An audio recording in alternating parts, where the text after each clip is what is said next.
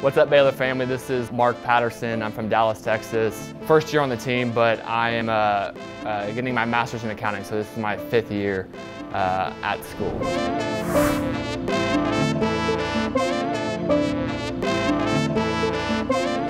So how I got started playing basketball, the first thing, I really don't remember the first thing how I got started. My dad tells me I started when I was 3 years old.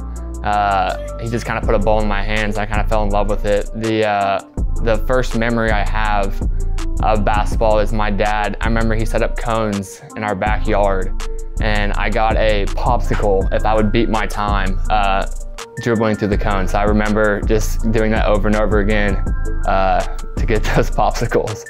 My favorite NBA player, I don't know if it counts as, a past player, but Steve Nash was kind of just like the player I loved growing up. I modeled my game after him.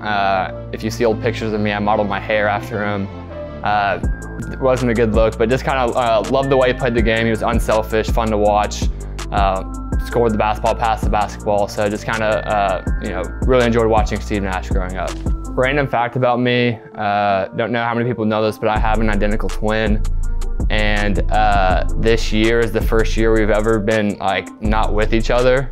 We grew up living in the same house, same room, shared a car, went to the same college, and so it's been cool having a twin, but it's definitely been a little bit of an adjustment not having him with me all the time. Growing up on April Fool's Day, we'd switch classes every year, and just playing pranks on people, and honestly our relationship is honestly unmatched, and just having that close friendship with someone that you always have there for you is pretty cool. And so I've definitely enjoyed being a twin. Places I've wanted to travel, first, I love going to national parks. I went to Zion National Park this last summer, and I've been to the Grand Teton National Park, and I think that just traveling to Glacier National Park and Yosemite, I think those places would be a really cool experience. I've also never been to Europe before.